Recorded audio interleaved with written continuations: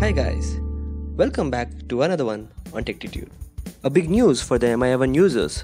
Xiaomi has started rolling out Android Oreo stable update for the MiA1 phones.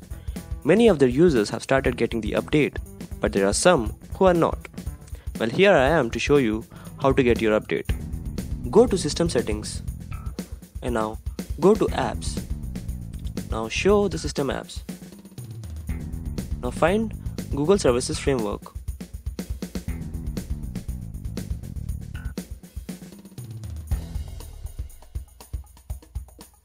After opening Google Services Framework, go to Storage.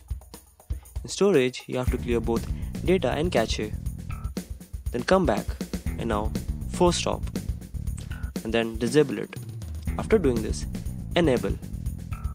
Now go back to your system update and search for your update.